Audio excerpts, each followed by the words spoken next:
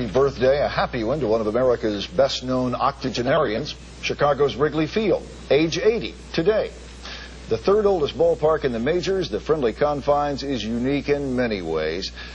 It has the only hand-operated scoreboard in baseball, ivy-covered walls, adjacent rooftop audiences, and was last to add lights for night baseball in 1988.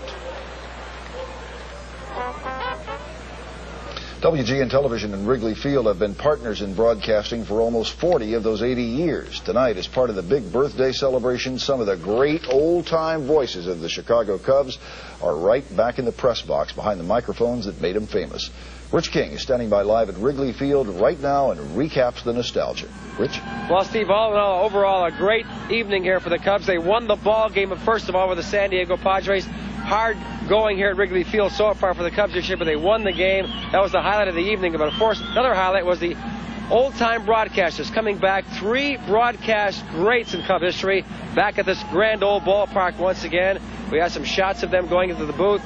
Jack Brickhouse, there's Lou Boudreau and Vince Lloyd also making their way into the broadcast booth. They did the first 6 innings of the ball game. There's Harry also in the shot. And the highlight came in the 6th inning. The big question would Jack Brickhouse get a chance to give his old hey once again? The answer came in the 6th. Brano. And it was an out. Hey. That's it. Where she goes. That could be. Back. Hey. In the basket. Hey. Buechel has done it.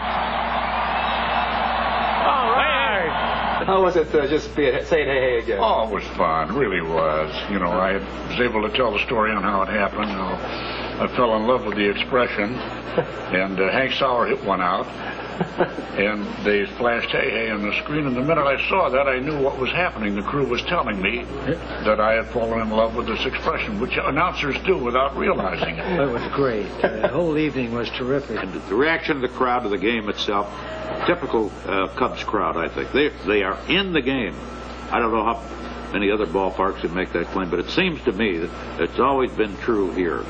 They are in the ball game all the time, and it's great.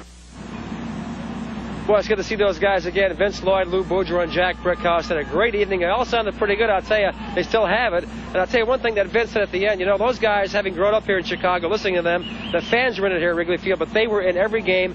Exciting action from Vince Lloyd, of course, Lou Boudreau, and Jack Brickhouse. So 80 years old, but a fond moment here at the ballpark tonight. The Cubs, bottom line is they won the game. Those guys may be back every night now. Cubs keep winning.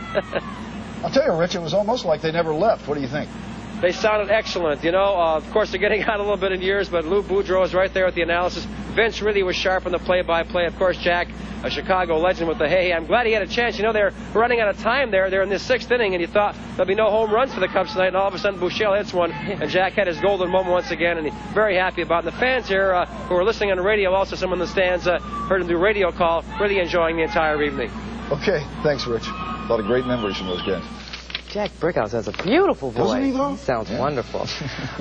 People were bundled up at Wrigley Field tonight. Of course, next time, Skilling tells us about this cold front.